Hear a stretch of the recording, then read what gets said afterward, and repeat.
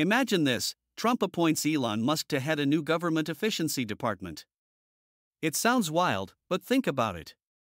Musk, the master of innovation, could revolutionize how our government operates. Picture him applying the same principles that made Tesla and SpaceX successful, streamlining processes, cutting red tape, and leveraging technology to boost productivity. He could introduce AI-driven solutions to tackle bureaucracy, making services faster and more accessible.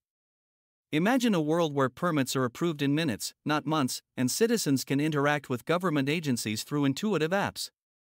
Musk's vision could inspire a culture of accountability and transparency, pushing agencies to operate like startups. Sure, it's a bold move, but if anyone can shake things up and make government work better for the people, it's Elon Musk. The question is, are we ready for that level of disruption?